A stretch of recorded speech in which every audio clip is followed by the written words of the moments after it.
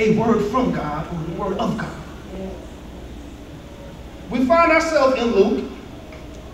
God brought me here. I said, okay, Lord. I went through a lot of scriptures and things of that nature. I thought I had it, then I didn't. Then I thought I had it again, then I didn't. Then I thought I had it one more time, but guess what? Then I didn't. And then God begins to reveal what he wanted to minister to his people on today. We find ourselves in Luke chapter number 8. It says, verse number 5, it says, the sower went out to sow his seed. To sow his seed. We talked about this seed being the word of God, or a word from God.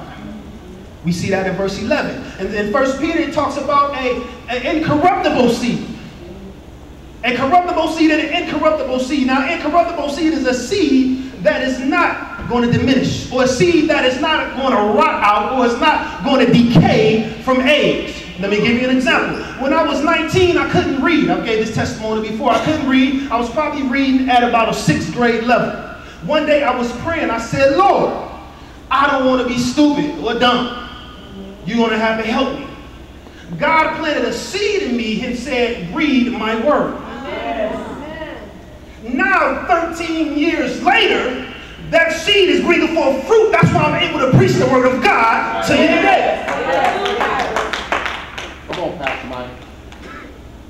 He planted a seed that even 10, 20 years from now, that seed is still going to be effective in my life. Yes.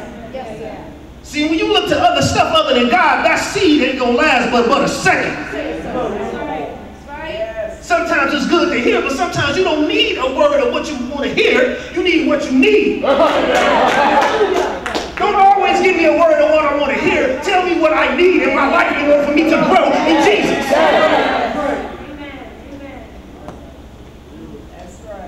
I need a seed.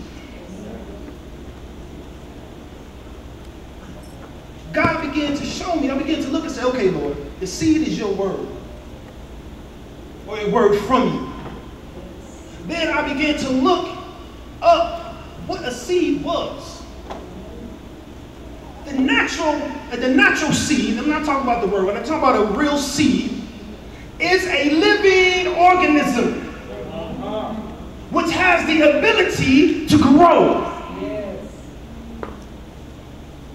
A seed it has 3 basic parts. It has an embryo. It's an immature plant which in a new plant will grow under the proper conditions. It has its own supply of nutrients for the embryo. Don't this sound familiar? Then it has a seed coat which protects the embryo from mechanical injury or drying out. The seed that God wants to implant in us is something that is alive. And it's going to give, it's going to birth something inside of us. It already comes with what it needs. Come on, say something. It said it comes with its own nutrients. The real seed already comes with everything that it needs. Doing good. Teach.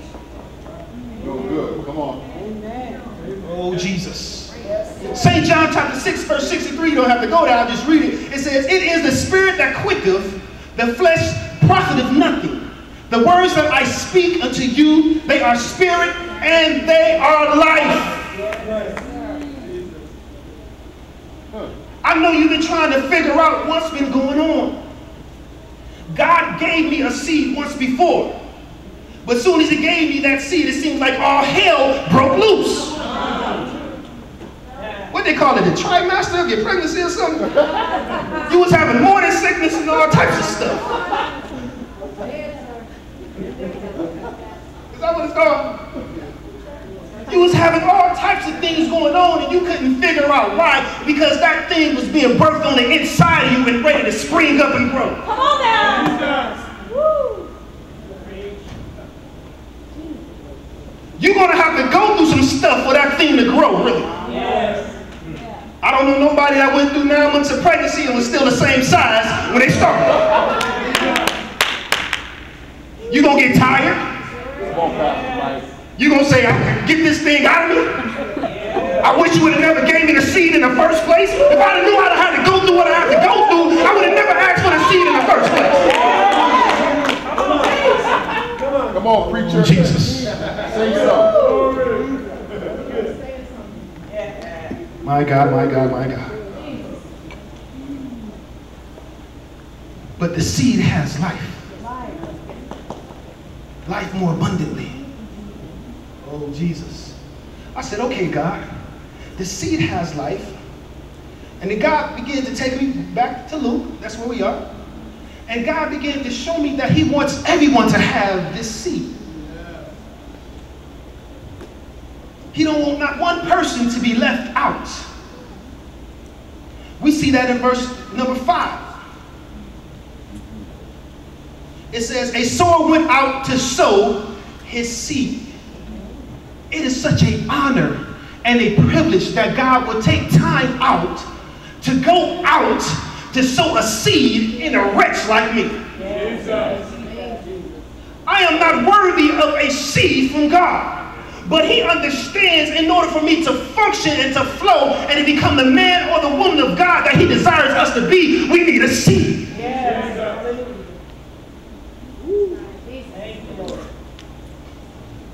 The sower went out to sow his seed. Matthew chapter 4, verse 4. You don't have to go there, just write it down. We're not going to go through all these scriptures. It says, but he answered and said, it is written, man should not live by bread alone, but by every word that proceedeth out of the mouth of God.